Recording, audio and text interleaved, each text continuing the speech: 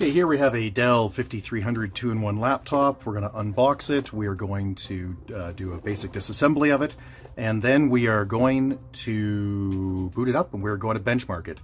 We also have another video with this exact unit, by the way, in which we put in 3 different SSDs to see what the performance difference is between the M.2 PCIe NVMe SSD that shipped with it, which was a Micron 2200.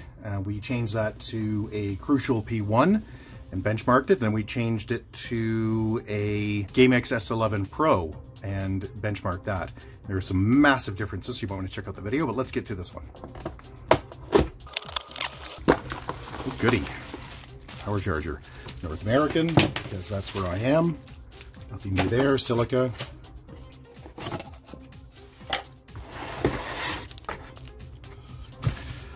And in the box we have a couple of manuals. Let's start with the one that's almost completely useless. Yeah, the warranty and safety one. No interest there.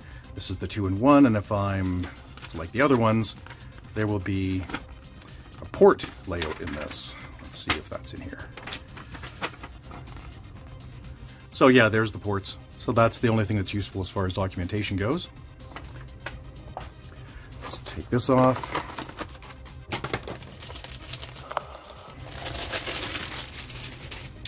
Okay, so before we do a disassembly on it, let's go over the ports and some of the obvious features. So that's your headphone jack, that's your SD card, that is for a SIM card if you have the WWAN.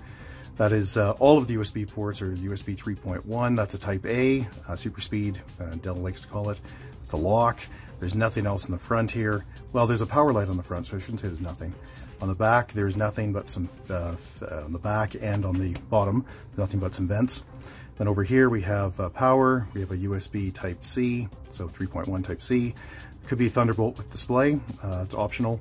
That's an HDMI port, that's your super speed USB 3.1 port again, and that is for a smart card reader, and again optional. And let's just open it up very briefly, and we'll show you a couple of cool things here. So this unit also has the Fingerprint Reader built into the power button, which is a nice feature. And of course, they all fold over, which is awesome. This is the 2-in-1. 2-in-1s previously didn't have memory slots in them. They were soldered on, but this one does. It's got a camera with 2 mics, and it also has a card reader here, which is kind of nice. Okay, so let's flip this over and get to unbolting it and taking a look at what's inside. As I said, I know the big feature in this one is that it has 2 DIMM slots. I recently ordered some Dell 7390 2-in-1s, and I ended up returning them because even though this is a lower number, it's actually newer, and the 7390 does not have, the 7390 2-in-1s, specifically the 2-in-1s, do not have memory slots, and I really need to be able to jam these up. So the 7390s limit you to either 8 gig or 16 gig, and that's all you can do. Okay, so let's take a look here. I don't believe there's any pry points around here. No pry points. So typically the way I get around that is just to lift up one of the screws and then jam a card in, so I'm just going to do that.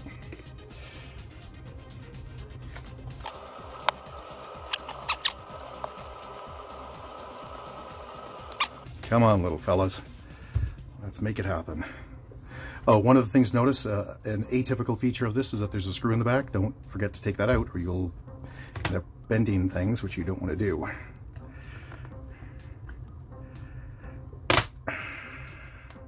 Yes, it's difficult to take off when it's brand new. Okay, so the back is your typical magnesium, I don't know, it's aluminum, whatever. It's quite lightweight, it's very strong, shrink resistant. All right, so let's go through the features here. Here we have speakers, the most important part of any laptop. 2 speakers. Here we have the M.2 drive. I'll pull this out in a minute. Battery, memory slot, this is 16 gig. There's another unpopulated 16 gig in this case. I also have the Wi-Fi card, and you'll notice the antennas go up into the screen. If I were to add in a cellular connection, there'd be a WAN card right here. And that is the SIM card holder. CPU, below that of course, well, it's a CPU fan, below that of course is the CPU itself. Heat pipes to keep it cool. Okay, so let's pull a couple of things apart so you can take a look at it. So the memory is just typical DIMMs, nothing too exciting there. Pop that back in. And I'm going to pull the DIMM out because I'm not going to use this DIMM. I want to show you what I'm going to change it with, and I will provide you with the benchmark that shows you why I'm changing it. So basically I wanted a much faster DIMM than what Dell was able to provide at a reasonable price. So this is a Micron, well, it's like other ones I've seen. It's a Micron 2200S, I believe. And we just got to pry this up a little bit right there. There we go. And that comes off. There's backing material there to keep that cool. Anyway, that Micron is, even though Dell calls it a class 40, which is a nice fast drive, yeah, it isn't. So it's fine, but it's not great. So I buy the smallest when I can, and then I change it immediately for a Crucial P1. So there's a Crucial P1 right there. 1 terabyte. Do not buy the 500 gig. It has problems. Well, problems as in it's slow. Buy the 1 terabyte. You can pop that in. There we go. I'll just reassemble this quickly. I won't make you watch. And then we'll power it up and we'll benchmark it.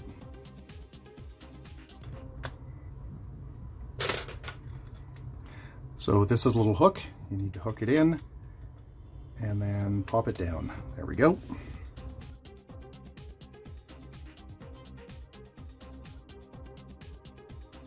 Okay, so I have this imaged and ready to go, and just a note, if you're going to image these, they will only pixie boot from a few docks, one of them being the WD-15. The D6000s and other newer docks often don't work. They're just not supported. So let's roll through this Nova Bench, and I'm not going to make you sit and watch it. I'll just run through it. Okay, so let's take a look. Yeah, so that came up with 1646. That's perfectly reasonable speed. Let's show the details on the CPU. This is the i7 model. As you can see, it's the i7-8665U. And the drive, that is not the factory drive. The factory drive is the Micron. That is, in fact, a Crucial P1, which I highly recommend. The only issue with the Crucial P1 is once it gets to 95% full, you will have it slow down dramatically. So here's an idea. Buy a large one, like the 1 terabyte, and don't fill it up. It stays at full speed until about 95-96%. So it's not like it slows down. It just, once it gets to 95-96%, it just dies. As far as performance goes, you won't actually lose data. Okay, that's not important for the purpose of this. So what do we think about this overall? The numbers are pretty darn impressive with this thing.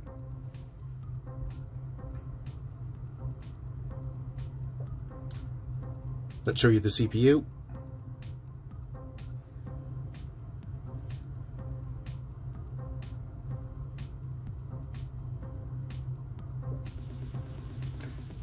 So it has 4 real cores and 4 hyperthreads.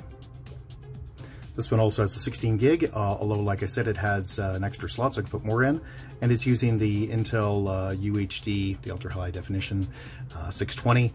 This unit has a backlit keyboard, which I believe all of them do, but I'm not positive. The Fingerprint Reader works great. The biggest problem we have with this, well, not really problem, the only real issue we have is that this is not an infrared camera that's built into it, which means you cannot use it for Windows Hello.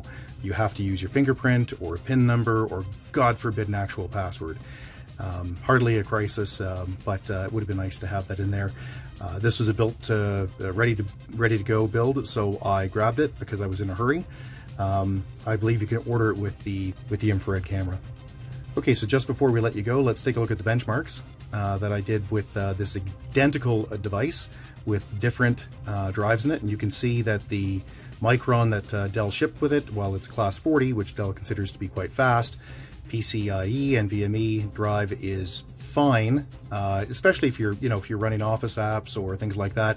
It's fantastic, so I don't want to knock it, but it's nowhere near the Crucial P1, and the Crucial P1 is, I don't know, somewhere in the $150 Canadian mark, so it's not exactly giant money for a terabyte. As I mentioned, every time we talk about it, do not buy the 500 gig. The 500 gig is much slower. Don't know why, don't care, just avoid it.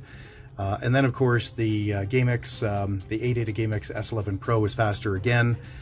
But the sweet spot, I think, is the Crucial P1 because it's a quad bit, and if you don't know what that means, you can look it up, but basically it's awesome.